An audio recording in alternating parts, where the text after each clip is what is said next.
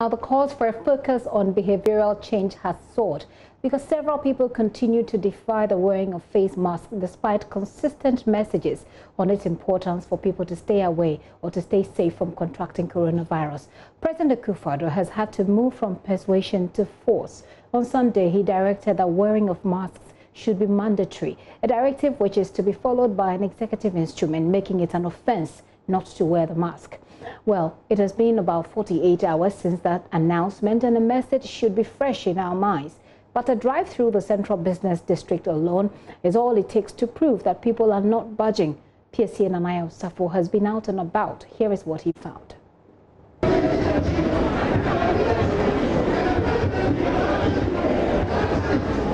The novel coronavirus may be a recent canker, but the trait of indiscipline is not and continues to stifle the state's efforts in fighting the pandemic. Ghana now has more than 11,000 confirmed positive cases, with about 50 more dead in the country.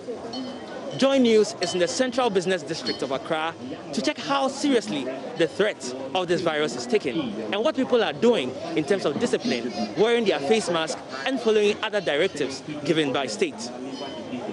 Yeah, to say I read any mum, see a ho. In Tiawa, no pipe up any yesterday, say I read no, ever call my Amayansi and Wato, and no penny yesterday. Oh, people know better now in Shamas now, or Becca Sound Tomo, and no I saw into Subabo, whom by Senate or be free a Chibanova, or no Sabbath Tama say I don't swear for wounded, and no penny yesterday. So Pamela is a trader here, as you heard her explain. She says that most of them have not heard or seen of this coronavirus itself, but they believe in its existence, and as such, they are taking all measures possible to keep safe within this period. She also says most of her customers demand that she must have her nose mask on at all times, and for that reason, she also has hers in place. We move on to the next lady here. Oh, Obiba, yeah, Max, ne will be. Yaton adika cry or sanitizer ya nsusia ya ko huru yensa na ye use na ye ko ye ni mo anu no na mask no umwa you say umwa na mo ye umwa na mo say wo sha ya hometo kakra Yaminti. Okay, so that is Regina. Regina says she has been into sales of cassava here for quite some time. She says once in a while she brings down her nose mask just for comfort and ease. And I asked her whether she wasn't afraid of the risk associated with this. She said by God's grace everything was going to be fine and that she was not going to die in any way. Oh, I'm bad there. I'm man. I'm fire so to say and say into our bio, make all dance, say, make all young. Oh, to our city. Oh, 10 city. Oh, mommy back home. Now I talk. Social distance. Can't go mupa. Say, oh, man, I mean, so many men. I can't those masks so handsome. I say, yeah, but you who say, oh, share. There is a one time shana. Oh, Mimi Shapa, Mimi didn't, Debbie, I'm Michelle. Napa, and I miss you. It's because a face mask now, won't say, yeah, we can say. Michelle, send those masks, you know. Debbie, Michelle, and I mean to me, home, and to my chamber, Mano, see, Nami, whom ye. Oh, Debbie, mean to come, many son of me cramming. She says she does not get so close to customers anymore and that she maintains the highest social distancing, in that they usually stand here and she stands there far apart. She doesn't put her nose mask over her nose because she says it's very uncomfortable. I don't know how mask. Oh, Miss Shapana, Miss Akimene, Manu. Miss Papa. What's that? Hey, and I actually know. But your nose mask, no, eh? Me na mi go social share ban. I know I say. Any bottle me.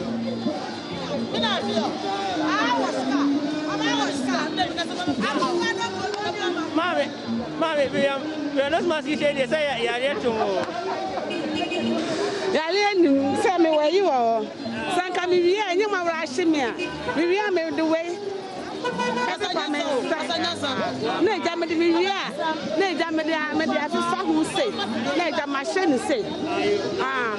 So she says, well, you saw it right there for yourself. I asked her where her nose mask was, and she had to reach deep down into her apron space to find it. It was covered amidst polythene bags and some other cloths and others. And she says she's fine so long as after finding it, she uses sanitizer. Nose mask, you know, get money no day. Money no day for nose mask? Yes. See money day, see I get money, I go buy them. Even money no day, the bag in the market no good. I no sell them, I see on my own. So you don't have 5 cedis on you to buy nose mask? I know it once they no get. PC Nanaya Osafo, who was out and about there. Joining me on Skype is Dr. Phyllis Dako Jeke. She's a health communication expert and also a senior lecturer and head of departments of social and behavioral sciences. Doc, thank you very much for your time this afternoon. Good afternoon, my dear. Okay, so the general conversation, right? The general conversation is to understand how we can get behavioral change out of Ghanaians as far as this is concerned, and because this is a public health issue. We've struggled with sanitation, etc. But this is a public health issue, so essentially you'll expect that people are concerned about their health, but it doesn't look like that. There are 3 different categories of people I see here. Those who appreciate the disease exists, but are not wearing it anyway. Those who are wearing it, but wearing it wrongly, and those who are in denial. Take them one after the other for me. These 3 people, how do we get Ghanaians to understand that there is a real threat out there? Sticking to these 3 categories of people. Yeah, thank you very much. So you are drawing attention to these 3 categories of people. We have the first, those who are not wearing at all. And then we have those who are wearing but not wearing it very well. Yeah. And those who do not even believe that there is any kind of disease that would actually require that they wear. Just to do a little bit of linkages, your reporter was also making mention of a few things that I want to draw attention to. Okay.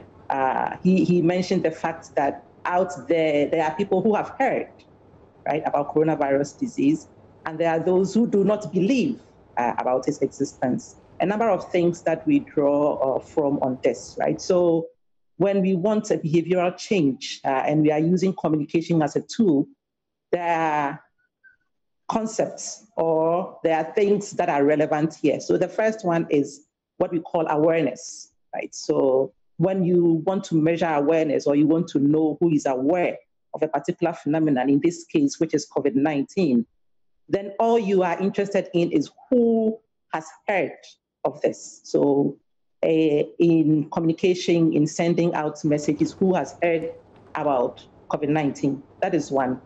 And the next level would be knowledge.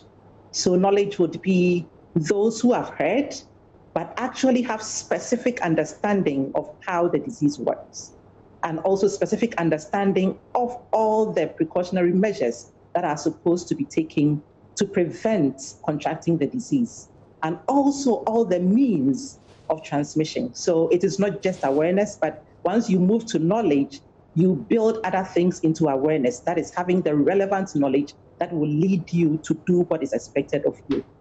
The third arm, so we have awareness, then we have knowledge. The third arm is actually the practice. That is what we want. So people have heard about the disease. They have specific knowledge or relevant knowledge about the disease in terms of transmission, prevention, and all that. But the third one is the practice. Are they actually practicing what is expected of them? Usually in health communication, what you realize is that there is a pyramid that we can build out of these 3 dimensions. So awareness, usually you have a lot of people who are aware of the disease, they've heard of it. And when you come to knowledge, there is a gap. You don't have the same number of people who have heard of the disease translating it into knowledge. And even when you get to practice, it becomes much more smaller, the number of people who are practicing it, which means that at each level, as we are going higher of this hierarchy, we drop out. So we are sending out lots of information that COVID-19 is there. However, we are not actually impacting people with the relevant knowledge that they are supposed to have. And in between knowledge and practice is what we call the self-efficacy, and creating an enabling environment so that people can actually practice. There is also a gap. So even those who have the knowledge, they also still have a gap in there in trying to practice it. So from here, just like you were asking me, those who are not wearing the nose mask, yes, they have heard that there is a disease, but do they really understand the transmission, modes of transmission? Do they really understand ways in which they are supposed to act so that that they will prevent themselves from actually contracting the disease? And if they do they have the means, do they have the enabling environment to practice these precautionary measures that are being spelled out by the government, the Ghana Health Service, and all other state authorities? So with this background that you have given us, if you were to advise on how to put this together in a communication material or in a communication campaign that works, where do we start from? All right, so thank you for the question. So where do we start from? Just a little bit of background. So in March, when we started recording the first few cases, we know that the president came to us to actually tell us that we have recorded cases and citizenry were supposed to do A, B, and C. What we realized at that time was that the information flow was very, very top-down. So we would all be sitting behind our television sets or behind radio sets and listening to the president speaking to us about COVID-19. Beyond that, there was no way of understanding what was going on. However, March, April, May, we are in June. We are being expected to build other communication channels.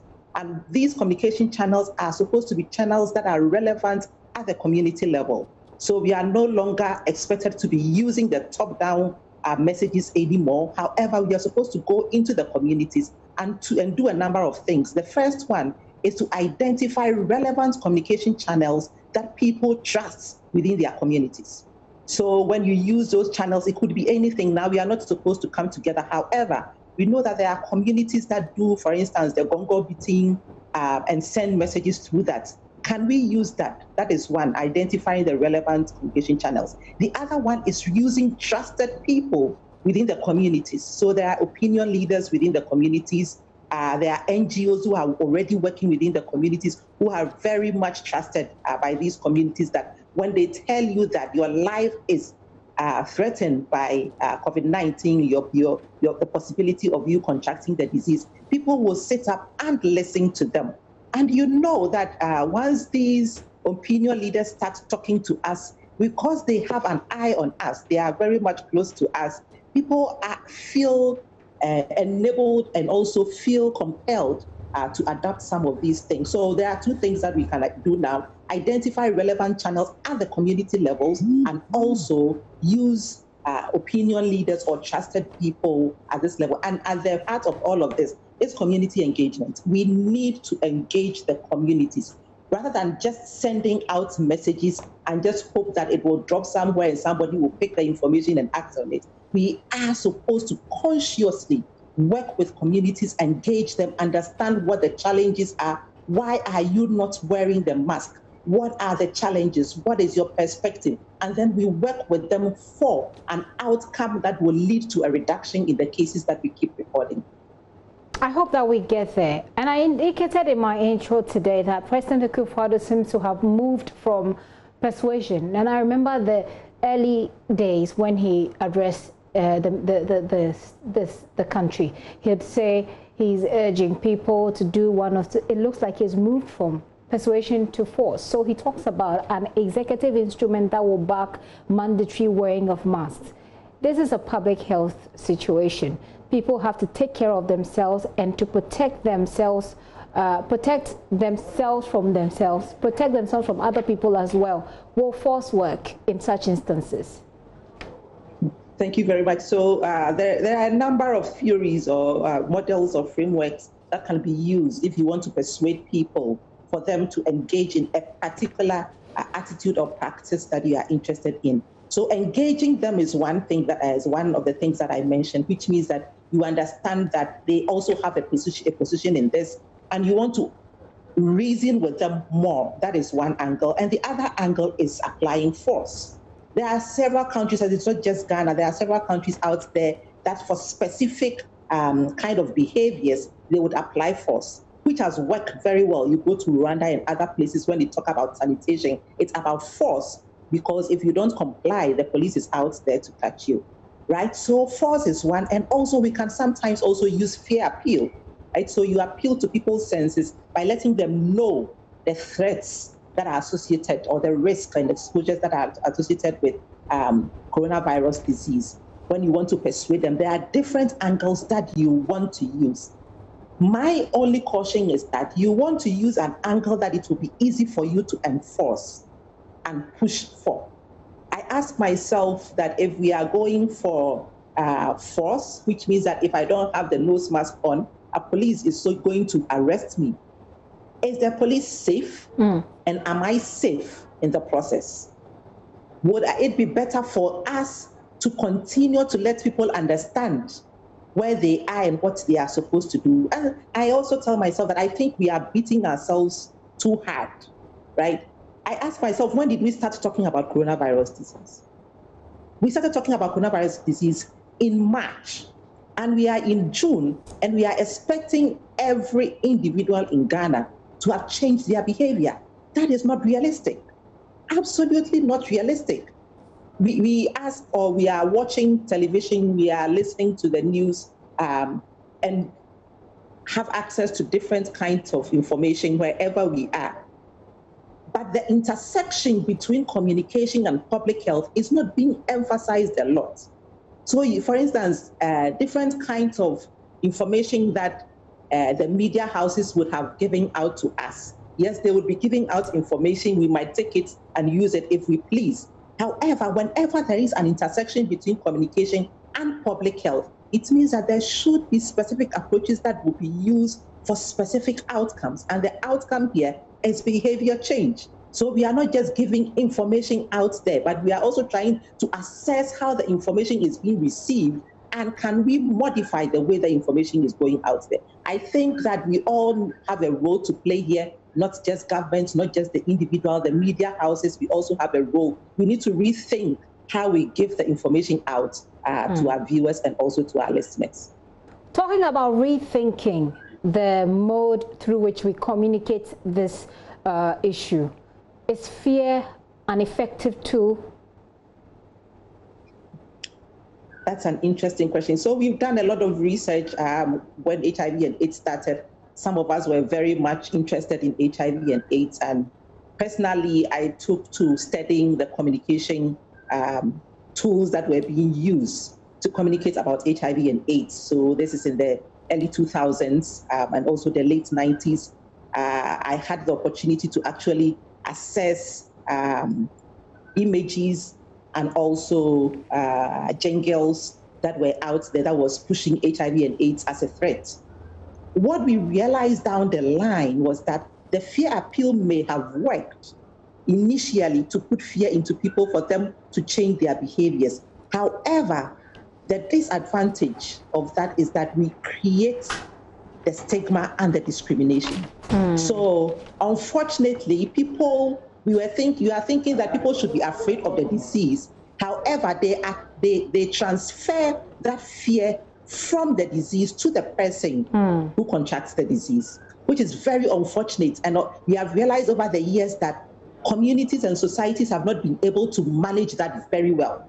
So you push so much fear into people that when you mention the disease, that anybody who unfortunately had contracted the disease becomes the victim, and everybody is running away from them. So fear, I would cringe a little bit away from that. I believe that if we take the route of using science, communication, and empowering communities to lead this fight, we would go far rather than putting fear into them.